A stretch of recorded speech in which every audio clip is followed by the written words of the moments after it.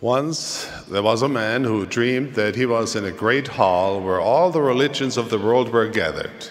He realized that each religion had much that seemed desirable and worthy.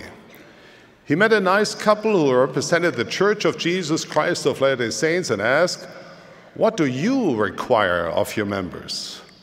"We do not require anything," they replied, "but the Lord asks that we consecrate all."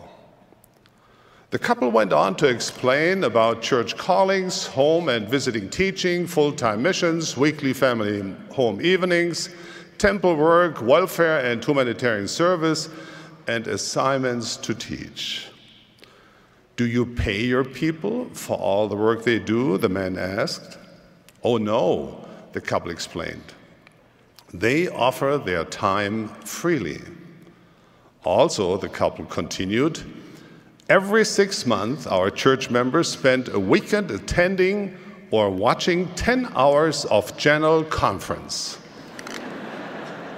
10 hours of people giving talks, the man wondered. "What about your weekly church services? How long are they?" 3 hours every Sunday." "Oh my," the man said. "Do members of your church actually do what you have said?" "That and more. We haven't even mentioned family history, youth camps, devotionals, scripture study, leadership training, youth activities, early morning seminary, maintaining church buildings, and of course, there is the Lord's law of health, the monthly fast to help the poor, and tithing."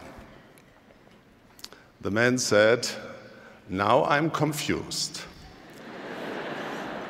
Why would anyone want to join such a church?" The couple smiled and said, "We thought you would never ask." Now, why would anyone join such a church?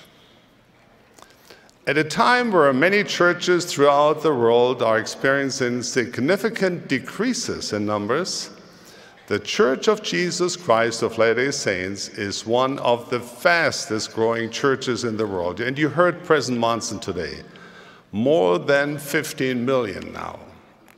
There are many reasons for this, but may I offer just a few.